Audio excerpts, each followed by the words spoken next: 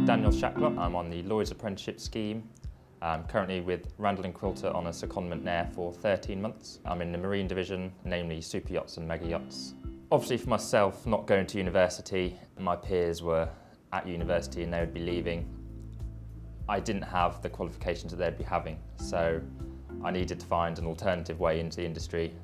So I applied for the apprenticeship scheme as well as junior entry roles.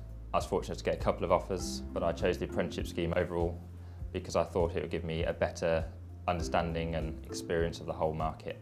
The fact you see the broker placements, the underwriting placements, the claim placements. I started the apprenticeship in September 2013. The first month was spent within the Lloyd's Corporation doing technical training and soft skills training around about how insurance works, how the Lloyd's market works. Then we went for a 4-month placement at a broker house and I was placed into Lockton's doing tech and cyber broking.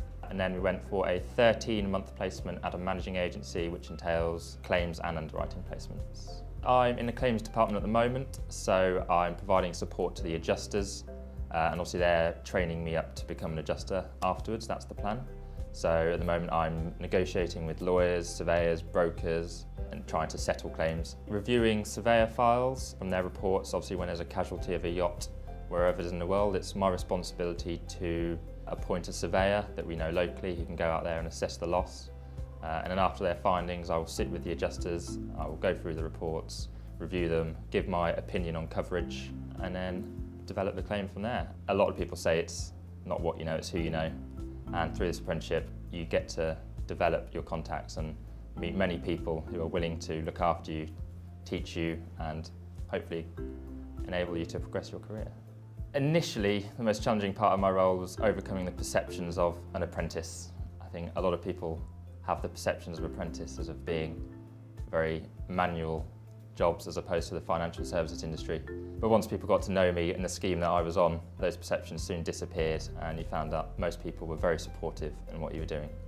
Even the claims on the underwriting side is still all done face to face. The brokers will come and speak to you as opposed to pick up a phone or drop you an email. My strengths, personal strengths, are within that communication area and being able to sit across a table, look at somebody in the eyes and negotiate and eventually come out with the best outcome for the client. I think it's very cliche, but again, you've got to be very hardworking. As the Lloyd's market is so traditional, the face-to-face area of the business, you've got to have very strong interpersonal skills, communication and negotiation skills are a must.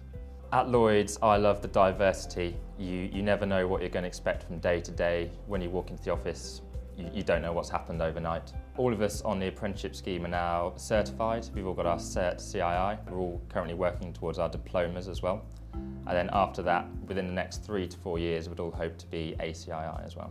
The ACII is a globally recognised qualification within the insurance industry.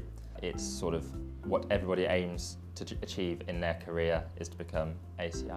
As an apprentice at Lloyd's, I think my career progression is, again, a slight cliche, the sky is the limit.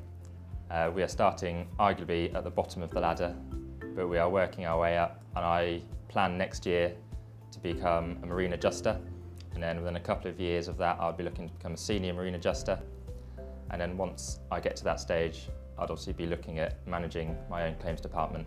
I'd recommend a career in insurance, namely because of how diverse the industry is. I've told a lot of friends that it's an industry where you can follow your interests. If your interests are aviation, you can go into aviation. If your interests are ships, you can go into marine. If you love sport and football, you can obviously go into sport insurance. So it's an industry where you can really follow your interests, and it's just such a social, fantastic environment where everybody is willing to teach you. My advice to anybody think about doing an apprenticeship would just be do it. It's a fantastic opportunity and you'll never look back.